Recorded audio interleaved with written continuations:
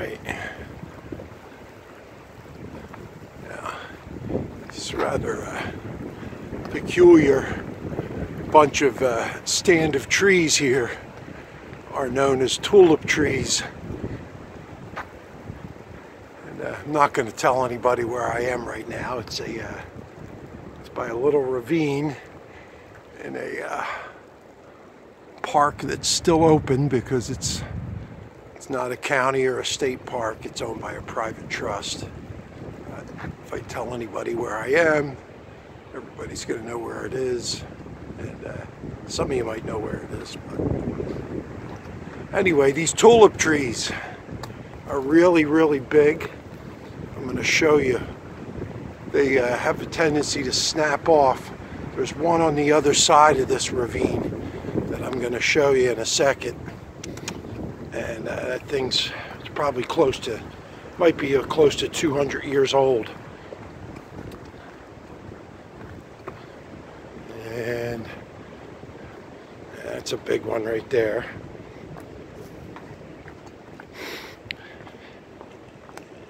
Again,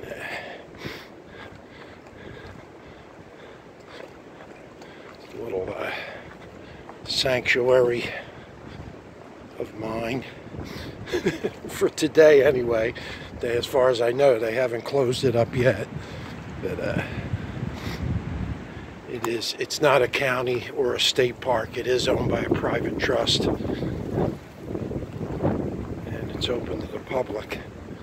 Now, to give you a hint, it is along, this little ravine. It's all skunk cabbage that you see here, in case you're wondering what this stuff is. All right.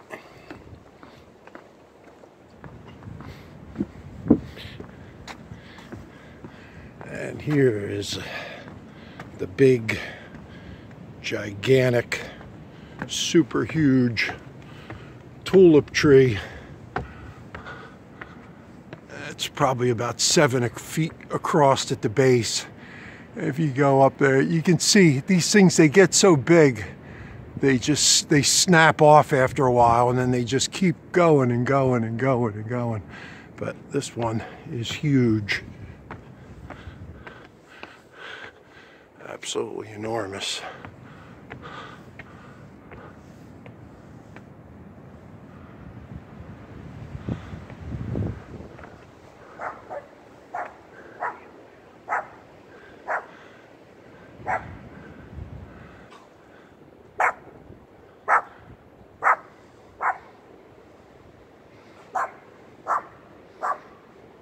Go away.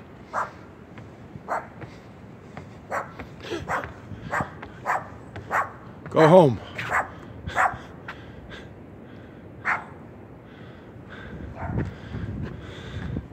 Anyway, you're back to the tulip tree here. You see, very nice. Apparently, I guess, like I said, this park is still open. But, if you know where it is, don't post it. Don't put the name of it.